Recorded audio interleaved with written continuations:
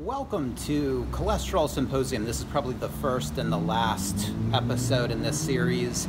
I just wanted to give an update. I mentioned that I had high cholesterol in another video, and I thought I'd just let you know what went on with that.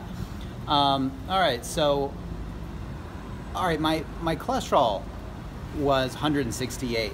That's what it was when I had my last health check, which is high. And so I watched my weight and what I ate for about a month, and I had it rechecked, and it had gone down. The bad cholesterol had gone down 2 points to 166, and the good cholesterol had gone up 1 point. So I should have seen a little bit more of an improvement. So I think it's more of a DNA thing.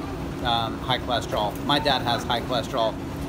And anyway, so I got some medicine, and actually it's the same kind of medicine that Bear Clooney recommended in the comment to that previous video. Thank you, Bear, and thank you for the other people that gave me some advice. That was great, and I do appreciate it. It feels like I have friends out there looking after me, which is nice.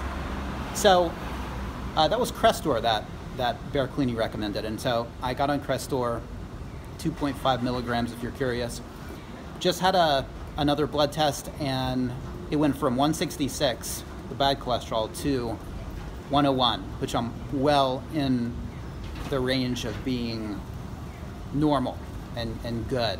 So chapter closed. I guess I'll be on Crestor for the rest of my life? I don't know, but for the foreseeable future. So I'm back to having normal cholesterol levels, and that's it. And thanks again for the advice. And I tell you, as a thank you, I'm going to give you guys some watch footage from. This is just an electronics store, and we'll go get some watch footage. I got reprimanded for taking video last time, but I'll try to sneak some in. Take care, guys. Thanks for watching. See you next time.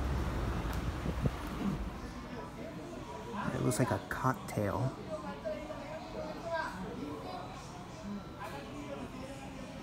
Also, I thought this was kind of interesting. One of these open heart watches, automatic, not too expensive. I could possibly see getting something like that. I don't think I'd ever wear it though. So these are Presage line, which is sort of certainly a lower tier than Grand Seiko's, as you can imagine, price-wise. You can see that. And different variations.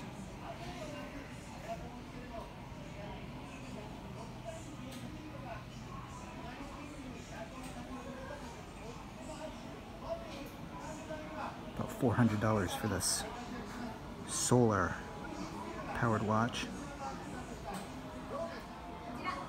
Alright guys, just a little Grand Seiko footage. I've taken footage here before. I'm not sure if the stock has changed though. We have here, okay, quartz. It's going to be quartz as well. Okay, automatic, considerably more expensive as it would be.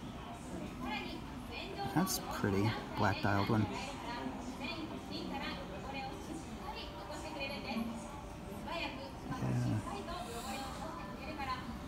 And I guess this would be quartz. I don't know about you guys, but the pick of this litter for me would probably be this automatic right here. Very, very pretty. Alright guys, thanks for watching. Take care.